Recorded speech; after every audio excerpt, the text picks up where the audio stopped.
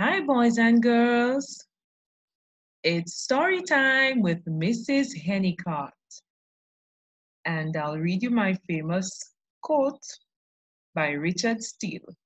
It says, reading is to the mind what exercise is to the body. So when you do your daily activities and you exercise, your body gets stronger. But when you read, you're exercising your mind. So you're getting your mind stronger. Okay, boys and girls? Before we proceed to reading our story, let's sing the jingle. Are you ready? I can't hear you. Are you ready? Wonderful. Let's go. I like to read. Read. I like to read. Read. R-E-A-D. Read, because reading is fun. Do you want to try it by yourself? Let me hear you.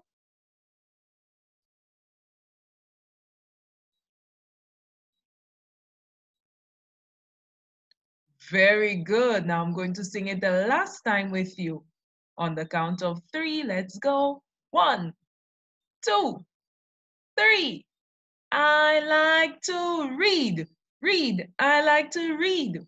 Read. R-E-A-D. Read, because reading is fun. Very good, boys and girls. I'm proud of you. Now we go into our story for today. And the story is entitled Saved by the Bells. Saved by the Bells. And here we can see Josh and Jen again, but this time they're standing next to an animal. Who can tell me the name of that animal? I hear donkey, very good. Or mule, wonderful. I won't tell you when we get to the story. You will hear if you will right or wrong. What color is that animal, by the way? Brown, wonderful. And it looks like Jen and Josh are in a desert somewhere, don't you think? I see cactus. Yes, very good, boys and girls. So let's get to reading our story and we will find out what happens in the story. Saved by the Bells. Josh, Jen, and Gran hike off to the campsite with Sam the mule. So the animal there was a mule. If you said mule, you're correct. I will meet you there, Tex yells. When they get to the campsite, Josh hangs Sam's rope on a tree.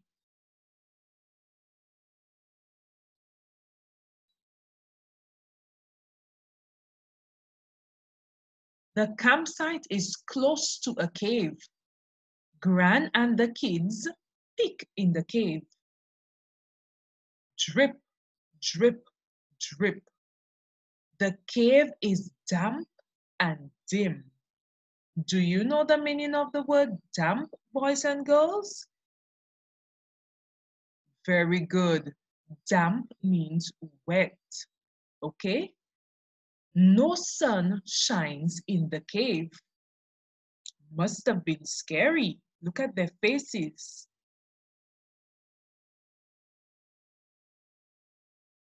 Josh, Jen, and Gran hide deep in the cave. They get lost. Uh-oh. Have you ever gotten lost before? I hope not. It's a scary feeling. They are a bit scared. But just then, Sam's bells ring.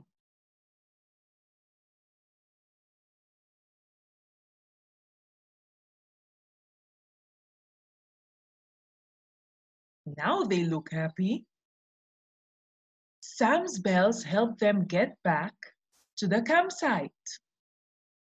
When they get back, Jen hugs the mule and says, Sam, you and your bells saved us. The end.